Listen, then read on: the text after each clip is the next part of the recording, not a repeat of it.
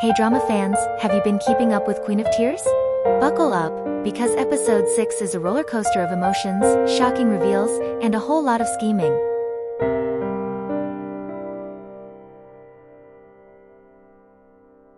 This episode kicks off with a bang. We find out Cheon Da-hai, the seemingly innocent wife, is actually working with the villainous Eun-sung. They're after the queen's group fortune, and they'll stop at nothing to get it.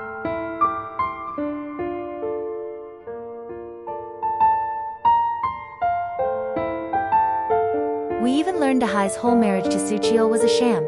Meanwhile, Hae-in and Hyun-woo are finally starting to reconnect. They're facing Hae-in's illness together, and there are even hints of rekindled romance.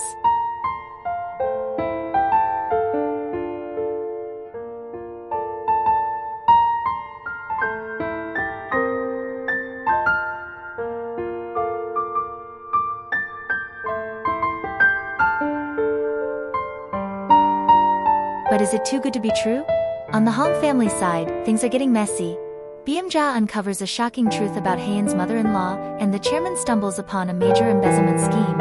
Looks like everyone has secrets they're trying to hide. Just as Hae-in and Hyun-woo find a glimmer of hope, their world comes crashing down. Someone plants a seed of doubt, and Hae-in discovers a document that throws everything into question. And the final twist? Hae-in's first love might be closer than she thinks. Will this new revelation bring them together, or tear them further apart? Want to know what happens next? Subscribe now and hit that notification bell so you don't miss a single episode of Queen of Tears. We'll be uncovering all the secrets and dissecting the shocking twists every step of the way.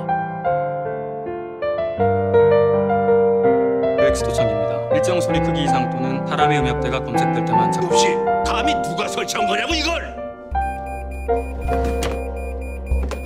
금고 반환하셨습니다.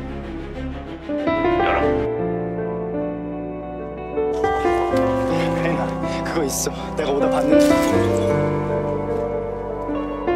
아니라고 말해. 내가 쓴 거야.